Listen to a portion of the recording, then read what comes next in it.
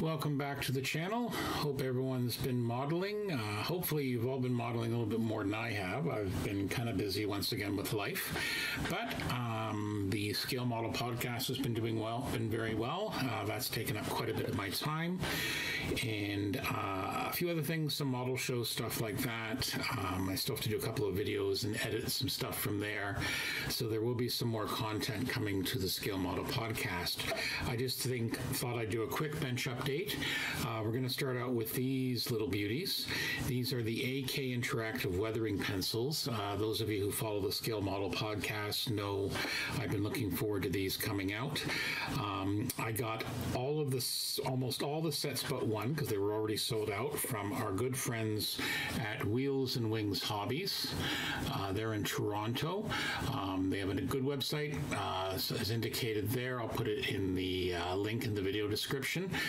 They don't have a full-on e-commerce website, but you can basically select something, send them an email, and they're happy to give you a quote, and you can pay by PayPal, credit card, whatever else you want to do. So anyway, I picked up all but one of the AK Weathering Pencils. These are like a wax type pencil designed to be used wet or dry. I'm going to be doing a full-on review for the Scale Model podcast. It'll be available for the Patreon supporters first, and then a couple of weeks later it'll be released. So anyway, yep, I picked those up. Looking forward to trying those. Everything but I believe it was the Dirt and Marks. There's a set like for chipping, the chipping set, but most of these can be used for that. So, you know, we've got the black and white set, the green and brown set, rust and streaking set, gray and blue, dirt and marks, basic and metallic. So basically, these basically come in. Again, they look like standard pencil crayons, but a little bit different. They're kind of a wax base, nice and clearly marked, so you can see exactly what color you're using. Good little indication. As I say, it's different than a pencil crayon. It's wax based. I've played with these a little bit already. They're quite good wet and dry. They're very subtle. That's the one thing I've noticed so far. And as I've indicated, I will give a full-on review of these later on in the Scale Model podcast channel for the Patreon supporters, and eventually I'll throw a link in. So those were the AK sets. I also picked up some Easy line. This is from Berkshire Junction Hobbies. This is people use for model railroaders in particular, telephone, electric, and fence lines, but it's also good for aircraft rigging. So I know Wingnut Wings, this is what they recommend to do their rigging. So if one day if I work up the courage to get one of those kits, I'll do it. But I wanted to get some of this anyway. And again, Wheels and Wings had it in stock, so I grabbed a black in the fine. So we'll see how that works. You got 100 foot with it. Works well. Also, I don't know if they do this with every order. If they do, it's awfully nice, but they also sent me one of their sanders. In this case, it's a 320 grit sander.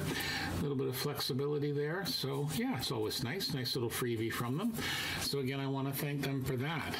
So that's what's happening for new things I've bought. And then for other things, let's just bring over some slow but steady work on Pegasus. If you've been following the podcast, I'll zoom out a little bit so you can see that a little bit more.